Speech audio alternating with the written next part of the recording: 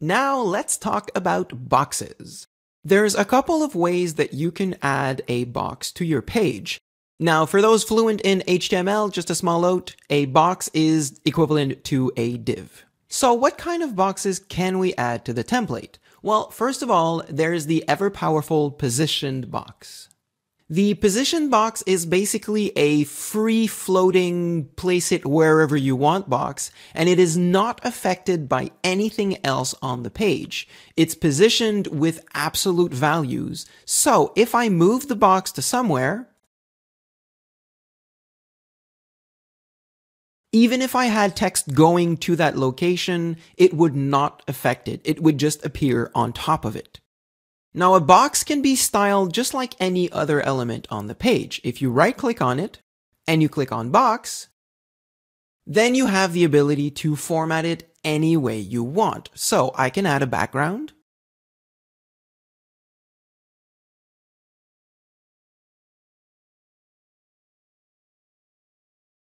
I can change the spacing. I can add a border.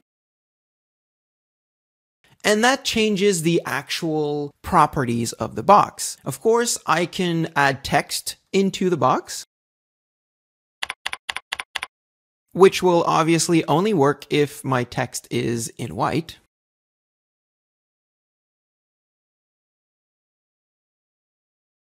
And of course, I can have as many boxes as I want.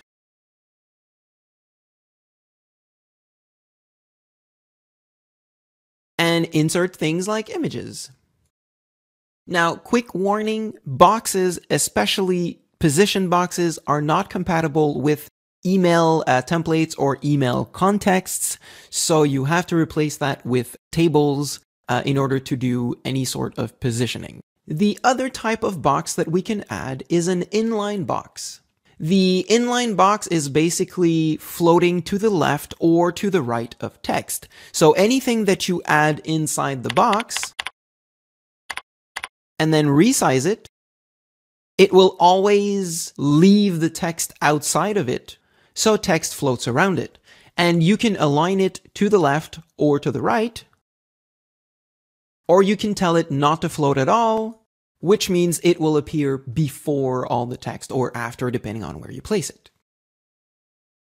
You can also rotate the box by 90-degree increments. Now, the last thing that you can do is wrap any element that you have inside of a box. So if I select, say, one or more paragraphs,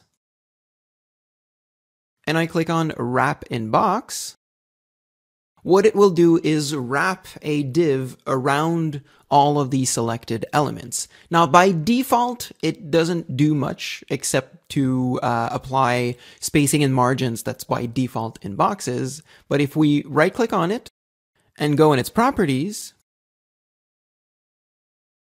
then we can actually make this box any type that we want. So we can have it absolute,